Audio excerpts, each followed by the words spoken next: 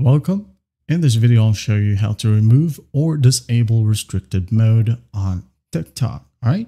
If you find this video helpful, please leave a like and subscribe to the channel for more such tutorials. Now, first off, let's just go ahead and open up the TikTok app. And once done, go ahead over to your profile right here at the bottom right. Just tap on it.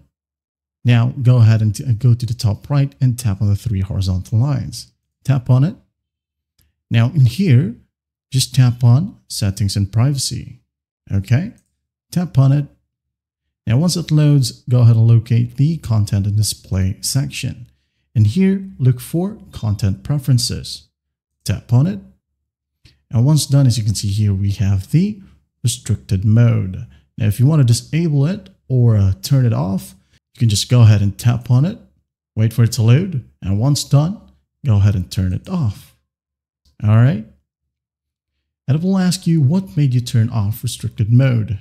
Just go ahead and select your option. For example, still saw inappropriate content, didn't understand how it works, or other reason right here. You can just go ahead and type in your custom reason, or again, choose these options right here.